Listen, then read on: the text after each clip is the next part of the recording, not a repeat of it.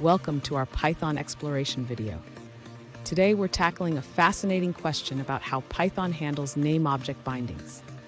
Our viewer wonders, what happens when I create a list like c equals 1 in Python? Specifically, they want to know how the integer 1 is managed within that list and what it means for name bindings. Let's dive into the details and unravel the mystery behind Python's object model.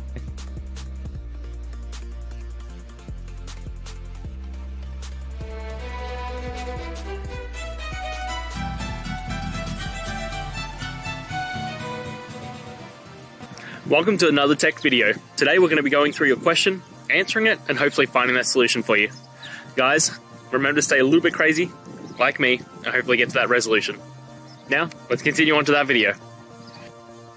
When you create a list in Python, such as c equals to a list containing the integer 1, like c equals to square brackets 1, you are indeed creating a list object.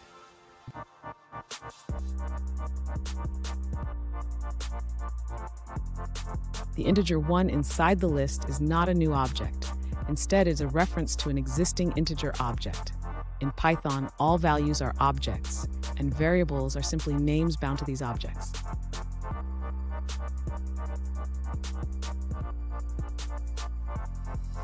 Now let's consider the example where you assign d equals to 1, and then create a list e that contains d.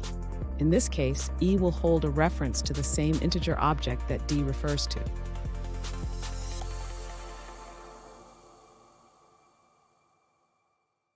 So when you modify the list e, you are not changing the integer object itself.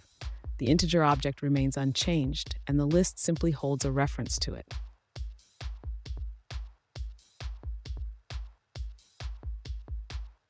In summary, both c and e hold references to existing objects. This means that when you access c0 or e0, you are accessing the same integer object, not creating a new one.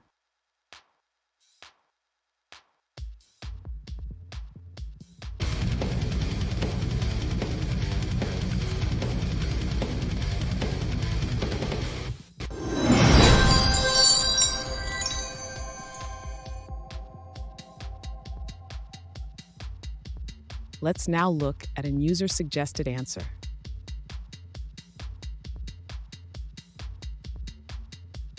When you create a list in Python, like c equals 1 in brackets, you're telling Python to create a list object that points to the integer object with the value of 1.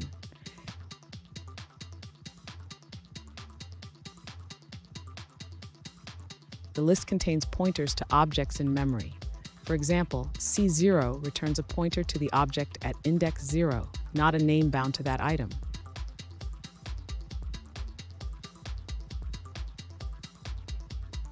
If you create d equals 1 and then e equals a list containing d, both d and e0 point to the same integer object. This shows how variables can be aliases for the same object.